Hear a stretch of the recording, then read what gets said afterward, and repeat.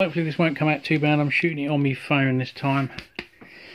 Right, T500. I've stripped down the column and removed the end. We've got a little bit of mould and mildew built up, so we've just done a regular wash with a scrubber on the ring and the end screw cap. Stripped out all of the media and separated the copper. All I do now is just add some citric acid, a couple of teaspoons, chucked in that jar, fill it up with water and leave it to do its thing. Give it a little shake, and just a larger scale for that big pile of stainless, I'll put it in my jug and do the same thing and just mix probably 3-4 teaspoonfuls and just get enough water to cover over the top and just agitate it every so often. And when that's all done, I'll use an old brew bucket, or you could use tank and put that in, and then we'll just circulate some down there. I don't know whether it's going to pick it up. You can see a little bit on the outlet pipe. That's just the little copper housing that the tailpiece screws into.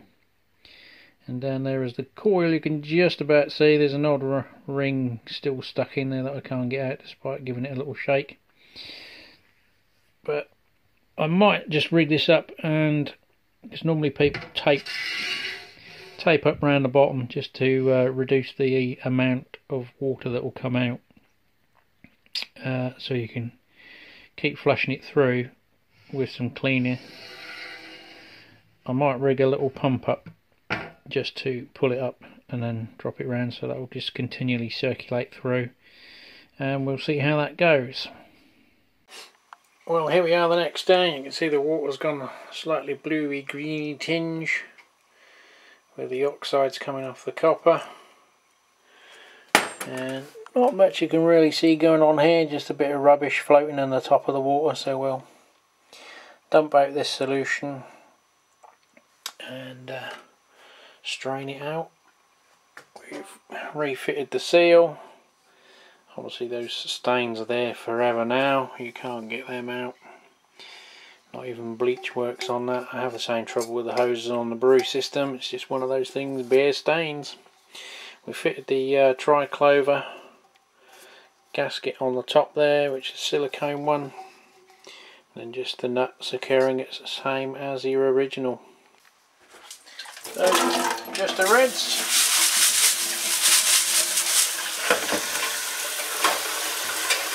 Put my filter screen in the sink.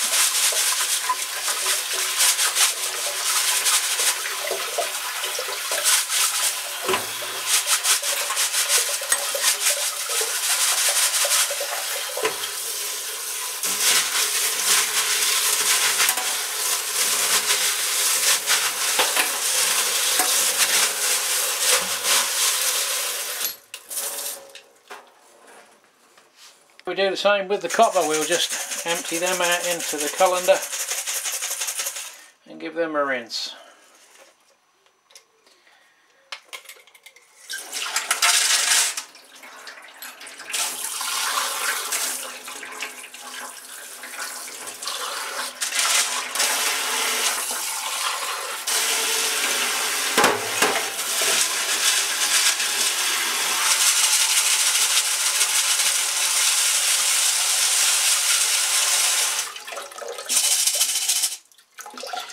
As you can see, they look a lot cleaner now, and that's what we're left with.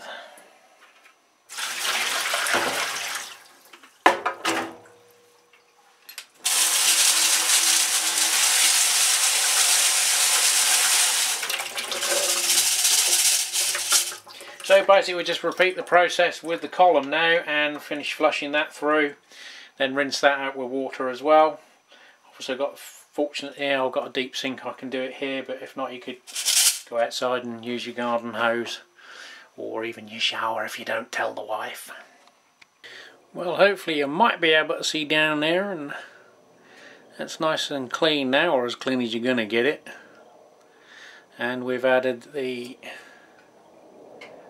threaded fitting. I might have to change the original seal to a silicone one. It's just about tight, just nipping on it, but it might not be enough. So I'll show you that now, and then we'll repack the column.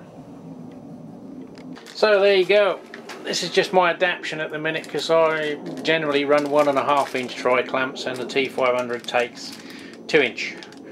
So I've got some reducers there, and I just use one of my regular sight glasses, but normally obviously you just take the option of having 2 inch, but as I already had 1.5 inch equipment, it was easier just to run a reducer for now. At a later stage I will probably buy the glass column with the bubbler plates.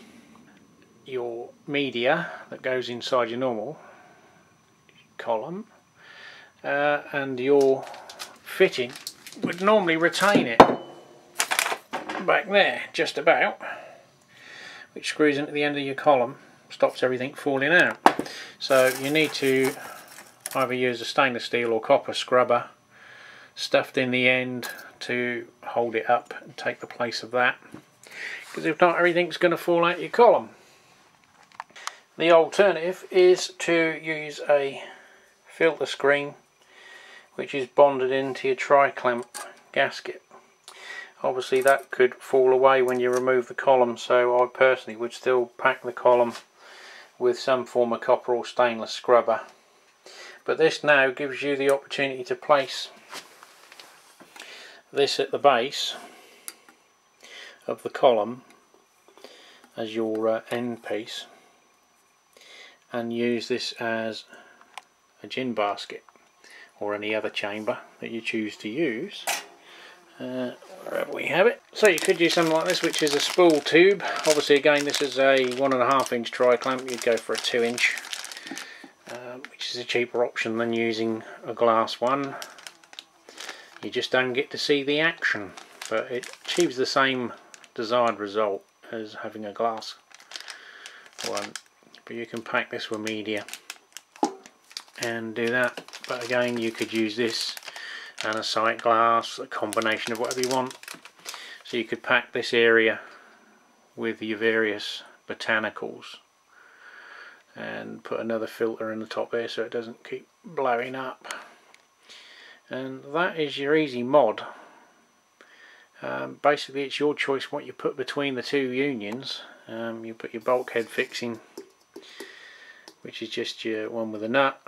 You can buy either with both with nuts if you want to use it for something else. Get multiple uses out of it. And fit one to your column, and then what you put between it is entirely up to you and your budget. So packing the column is a bit of a tedious job. Yeah, some more various gauge tri-clamp filters. But basically, yeah, it's drop the copper in first, keep tapping it and settle it in, and then carry it on with the stainless rings. You should get everything back in that you took out. Have a little tap and now and again will help settle them in. You don't want to overdo it though, but if you're left with one or two after, it's not going to be the end of the world. Another tip, get yourself a big old workshop funnel and just trickle them in. Makes life a lot easier and saves you having to pick them all up off the floor when you drop them. Okay, there you go, it all went back in with a room to spare, just about. So I've just got a stainless steel scrubber.